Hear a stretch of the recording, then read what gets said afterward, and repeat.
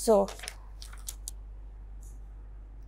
the other thing that I want to revisit, now that you have a better idea of aberrations in general, is the Ray Intercept Curve. So what were we plotting on this labelless curve again? Plotting tan u, that is the tangent the ray made with respect to the optical axis, versus the error. Right?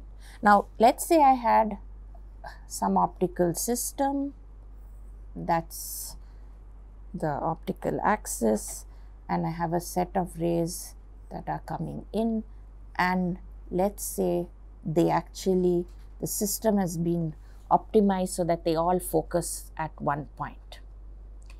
If, and let me just draw these onward.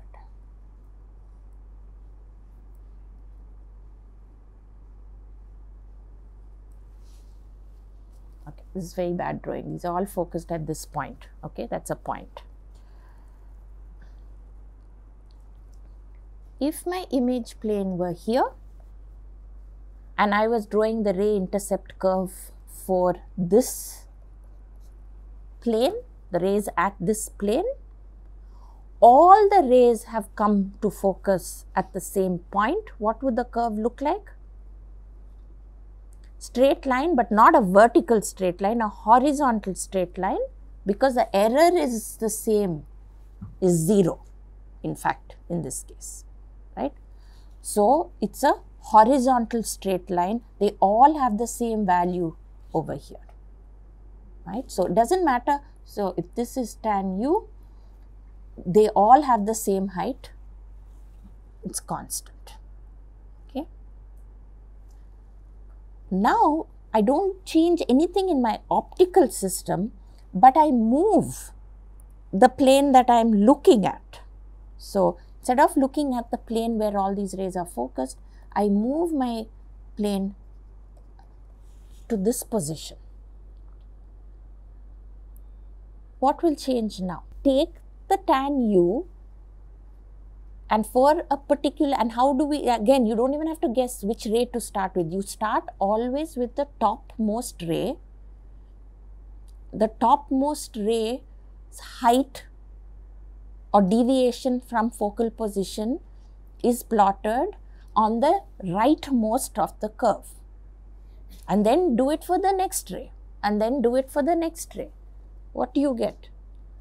So, in this case, for graph 1, which is here, this is the topmost ray, this is the topmost ray, and it landed up here, and let's say I'm measuring heights from this point. So, this height is h1. So, it has, this is the angle, it makes a very small angle with the optical axis. So, let's say maybe this is tan u for that, I'll call this. So, this is h1, right. So, this height is h1, and this is tan, let's call this u1. So, this is tan u1. Then I would take the next ray, that's this ray. Now, it lands up at the same height. So, its height is also going to be h1, but its angle is u2. So, I have the tan u of this angle, but it has the same height, right. So, I will do that for every single ray, and in this case, since they all come to focus at the same point, they all have the same height, but of course, the tan u is going to be different in each case. So, I am just marking the angles here, but it is the tan of these angles. That is how I got this curve, this straight line. Now, I am saying plot the same thing, repeat this operation at the second plane. So, let us start again. Okay. Now, let us take the first ray. So, this is the first ray. Oh, I did not want to delete that, sorry. That is the first ray. So, this is its height. Now, this is slightly different from h1. because it's at a further plane. Travel through free space changes the optical parameters. There's no change in angle, but there is a change in height. So the second graph that I plot, actually I am going to plot for exactly the same U1, U2, U3, because I'm taking the same rays, their angles haven't changed. But what has changed is their height at this plane. So let's consider this first ray. This is his height, H1, and let's call this L1 to show we are at a different plane. So L1, which is slightly bigger than H1, because the ray has traveled like this. So if this was H1 position, L1 is going to be over here.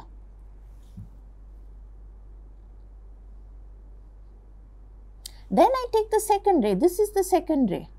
This is its height. This is L2. Now you see a big difference between, you just shifted the plane that you're looking at. At this plane, it didn't matter which ray you took.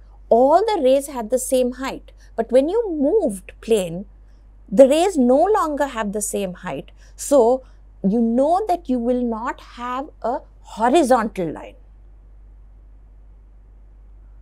Right? So you don't have a horizontal line. So this is L2, which is slightly larger, so it's over here. If I take the next ray, this is its height, so I'm going to have this. And so it turns out you will get a straight line. It's not a curve. It's not a, there's no reason for it to bend again. The rays just go on increasing in height. Right? A meniscus or something like that would mean there was again a reduction in height. There's nothing here to cause a reduction in height. So I do again get a straight line, but the straight line will now be rotated. So defocus, what have you done by moving your image plane from this plane P1 to this plane P2? What have you done? You have defocused. P1 was the plane where the best focus happened, but instead of looking at P1, you looked at a different plane. And what did that do to the RIC curve? It just rotated the RIC curve. So defocus rotates the RIC curve.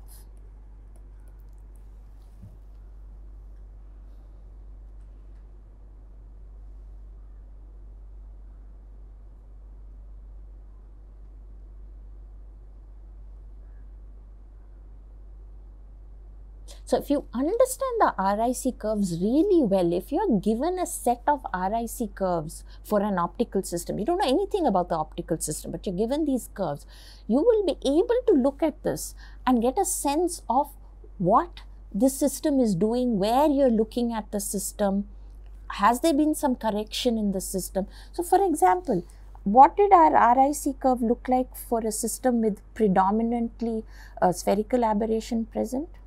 It was something like this, right? I mean, I'm not drawn it very well, but something with anti-symmetry to it, right? So if you had a system like this, you would say there's predominantly spherical aberration present.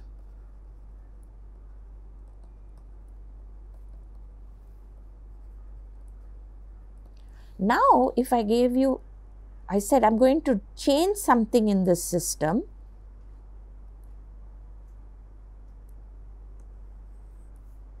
And the changed one looks like this.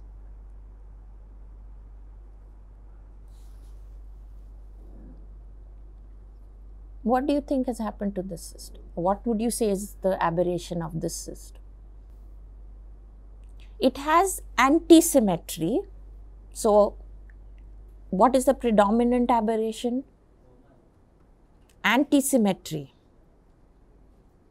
It's still spherical aberration, but it doesn't look like our typical spherical aberration. What happened in spherical aberration, or what is spherical aberration? The further you go away from the optical axis, the worse the aberration gets. And that's why this goes on increasing like this and this goes on increasing like this. If I increase the aperture of my system, I would go on having this get larger and larger because the further we went away. But what is the graph below showing you? The further you're going away, it's getting worse. And then what happens? So what does that give you an idea of? So this is a system with spherical aberration corrected. It should have been going like this, but something has been done to this system that pulls it back down. Not all, if there was no aberration, if I had got rid of all of the spherical aberration, my RIC curve would be a nice flat horizontal line. But I said, and I said it repeatedly, you never correct for all zones of the lens. So this shows you some zones are corrected for. And why is this still better than this case? Because here the central part is fairly corrected, and as you go further and further away, it gets worse, and at least that region gets corrected. The place where it would have got worse is corrected. So even though it's not corrected here, that is not the zone where it's the worst. And that's why sometimes this is an adequate enough correction, because it doesn't allow the aberration to increase too much. It pulls it back down when it's getting too large. Okay? Right?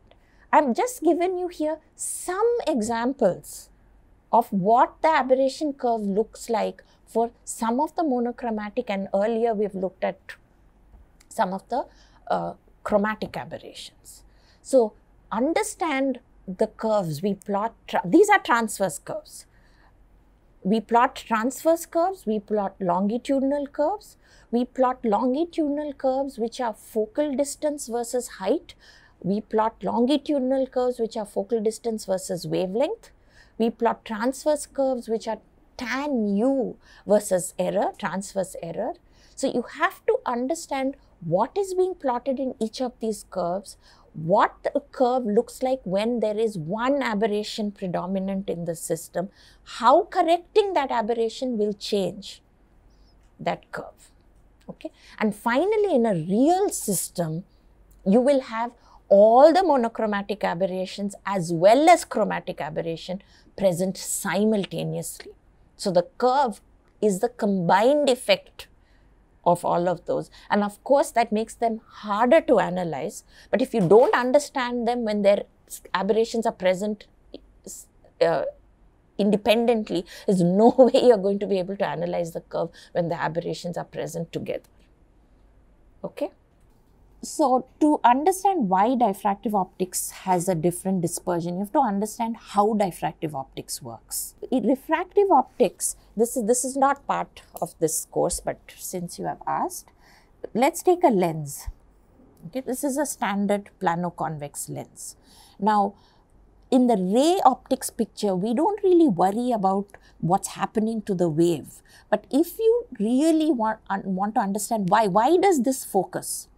If I look at the wave that's incident on this lens, the wave front of this wave is, say, coming in like this.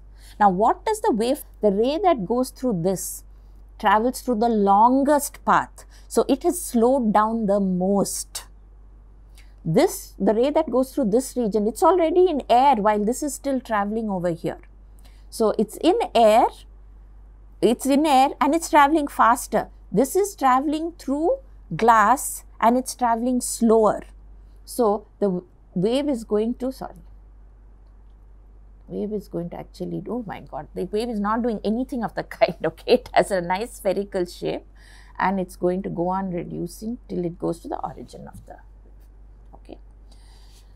Now, why has this happened? Because the wave travels through this region. So, everywhere there is a different thickness, but now you know it's not just the thickness that matters, it's n into L that matters.